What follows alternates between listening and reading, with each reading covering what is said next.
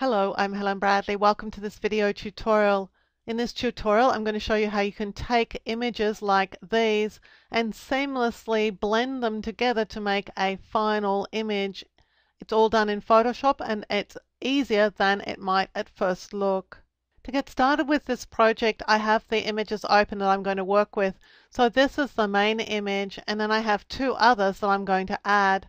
I'm going to start with this one, so I'm going to display the layers palette by choosing Window and then Layers. Right click on the background layer here and click Duplicate Layer.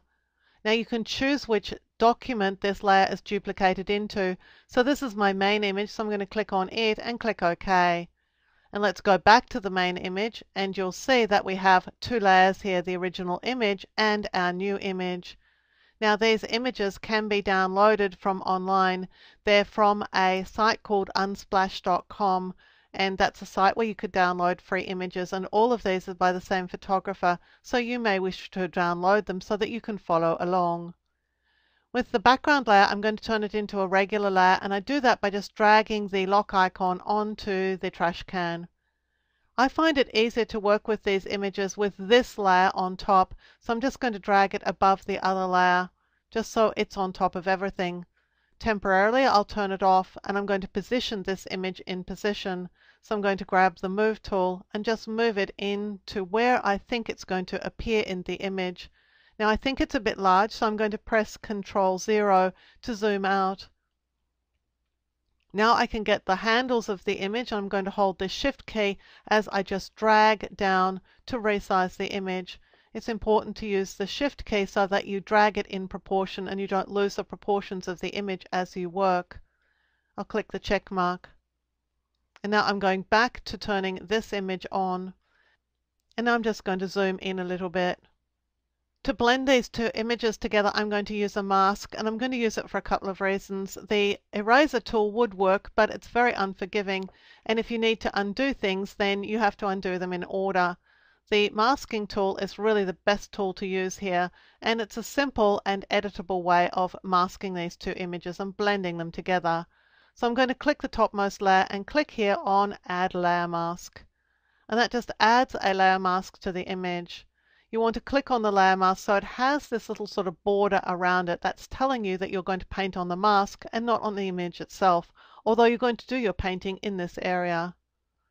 You'll need to set the default colors, so I just click here to set the default colors, and I'm going to start with black. Because this is white at the moment, it tells me that black is going to give me some action. I'm going to select the brush tool. I'll click Open the brush dialog here. I want to use one of these brushes, so I want something that has a soft edge, so its hardness is set to 0. It doesn't matter much what size the brush is because that's easy to change. I'm just hovering the brush over the image right now. It's a little bit small, so I'm going to press the close square bracket to enlarge it. Again, before I paint, just making sure that I have the mask targeted. I'm now going to paint on the image here, and when I do, you can see that I'm bringing back in the image from below. Now at this point, generally what I'll do is bring in the entire image from below, just so I can see it in position. And now I'm going to switch colors. I'm going to paint with white, and what I'm going to do is bring back this top image so I can see just the bits of the bottom one that I want to see. I'm going to start with a slightly smaller brush, and I'm going to start painting. And I want to continue to use the sky that I've got from this image, so it's a sort of little bit more turquoise sky than blue. So I'm just going to make sure that I get the sky the way I want it to look. And I want her hair because that was really one of the compelling things I saw in this image as I picked it out, was that she has just wonderful, wonderful hair. So I'm just sort of trying to work out where her hair is and just painting in this area. If I feel like I've covered up something that I didn't want to cover up, I'm just going to switch colors. So I've switched by pressing the key X, or I can switch them by just clicking on this icon here and then just go back and pick up the color I was painting with. Switch to X, and then I can go back to painting the mask on or off. And you can do that as much and as often as you like. Now I think there's some more blue sky in here that I pretty much might want. Now, at some point when you've finished painting with black and white, you'll find that the effect that you're getting is way too harsh. So you can start painting with grey. Just click to open this dialog and pick up, for example, a mid-grey. Now, the mid-grey is going to work a little bit like the black, but it's going to bring in some elements of both images. The closer you get to black with your paint color, the more the brush is going to work as if it were black. The closer you get to white, the more it's going to work as if you were working with a white brush. Now I'm liking the effect on her feet, but I'm really not quite happy yet with the straw or the grass here, so I'm just going to see if I can pick up something that's going to work well here. Just get the texture.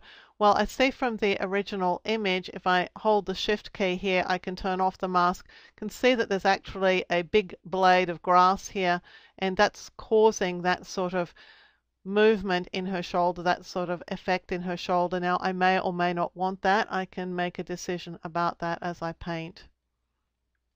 Sometimes it's helpful to be able to remove the mask. Again, just shift click on the mask to hide it so you can see what's in the original image that you might want to bring in here. So I'm going to continue to work on this. I'm going to just stop talking and just speed up the video as I work on blending these two images together just a little bit more.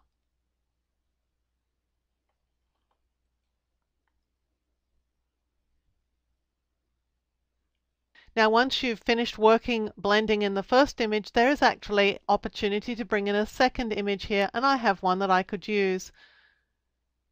This is the image I'm going to use, so I'm going to right click on the background layer, click duplicate layer, and drop it into the working image, and click OK. Again, let's go back to our working image.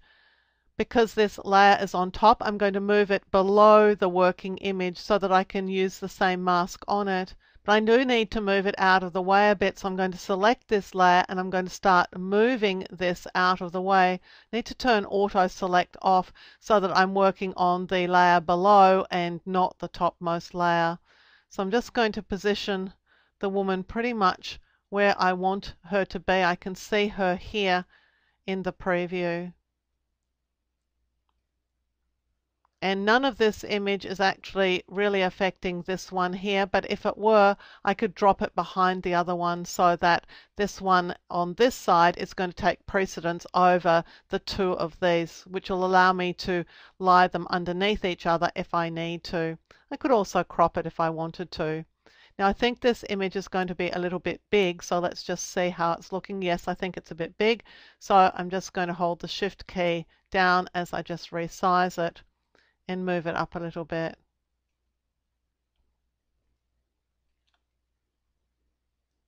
So I think I'll place her about there. Click the check mark and go back to viewing my original image over the top.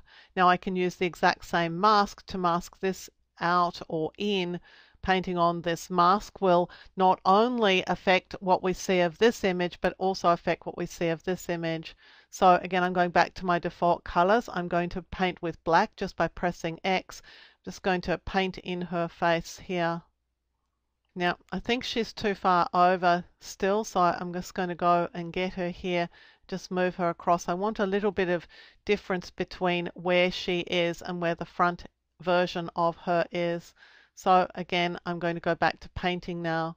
Now you'll see I'm missing areas of image here, so I need to be careful that I paint those back out on the mask. So let's go back to the mask, let's switch to white paint and make sure that we paint this in here so we don't have any gaps in our image. Now you can also change the opacity of your paint work, so you could decrease the opacity here to get a little bit of a blending effect, and sometimes that can help blend the two images together too. So you're able to paint with white but perhaps at a lower opacity. I'm going to paint with black here to bring that detail in her hair back a little bit. I'm just switching between the two colors, white and black, just to get the result that I'm looking for.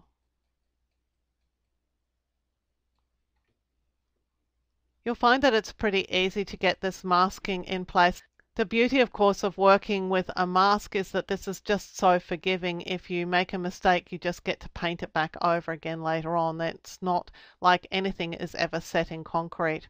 And provided we save this image as a PSD file, we could even come back in a few weeks' time and still be able to edit this image. So it's yeah, just a very forgiving way of working. I'm actually pretty happy with the image that I've got right now. I'm happy in terms of the masking, but I'm not happy in terms of the detail, because right now my eye is being drawn to these lighter versions of the woman in the background and not the one in the foreground. So I think I need to make a couple of adjustments to the image. I'm going to click here on the elliptical marquee tool, and I'm setting quite a large feather, 100 pixels for this image. I'm just going to drag over her face here. If I need to move the ellipse, I can just hold the space bar as I move it, just until I've completed drawing it. And I'm going to let go. I'm going to apply a curves adjustment to this image to lighten these back areas of the image. Then I'm going to come in and fix her face. So right now I don't want this area to be selected. I want the outside area to be selected. So I'm going to choose Select, Inverse. And now I'll choose Layer, New Adjustment Layer, Curves. And click OK.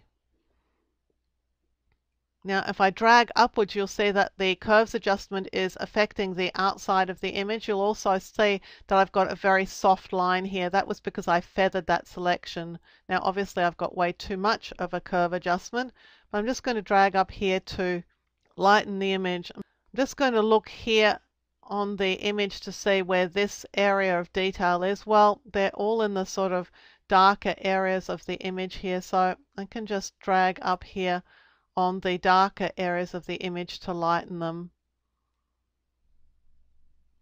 And I'm going to come back and add another adjustment, again a curves adjustment, but this time I'm going to focus on her face. So I'm going to the elliptical marquee tool. I'm going to drag out the elliptical marquee again. This time I don't need to invert it because I actually want to affect her face. So again, I'm going to choose Layer, New Adjustment Layer, and then Curves. Click OK. And here I want to apply a curves adjustment to her face because I want to lighten up her face. And now, even though I lightened the background of the image quite a bit, the fact that I've lightened her face has really helped us draw attention to her face, but I've lightened both areas independently of each other. Now these effects are editable, so we can always come back into this curves adjustment layer and alter it if we want to. And we could also say, you know, this face is really good, but this one's still a little bit dark. Well, let's just go and add an adjustment to just this one. Again, let's go and get the elliptical marquee tool. Let's just drag over her face here. Just going to position this in a pretty good position. I'm going to choose Layer, New Adjustment Layer, Curves. OK. And again, just see if I can't lighten this area just a little bit. That's the before and that's the after, and I think that's a pretty good result there. So very quickly we've been able to seamlessly blend three images together. It's done using a mask, and the way I prefer to do it is to put my main image on top, the other images on the bottom, and just paint on the mask. And then we had a look at the curves adjustment and were able to adjust the image just to draw attention to the part of the image that we're most interested in, which is this girl's face. And I really think that those images were a little bit on the underexposed side. It looks to me just a little bit better, lighter. So there is how you can seamlessly blend two or more images together in Photoshop. I'm Helen Bradley. Thank you for joining me for this video tutorial. Look out for more video tutorials here on my YouTube channel, and consider subscribing to my channel and you'll be alerted when new videos are released. And visit my website at projectwoman.com, where you'll find more tips, tricks and tutorials on a range of applications, including Photoshop, Lightroom, Illustrator and a whole lot more.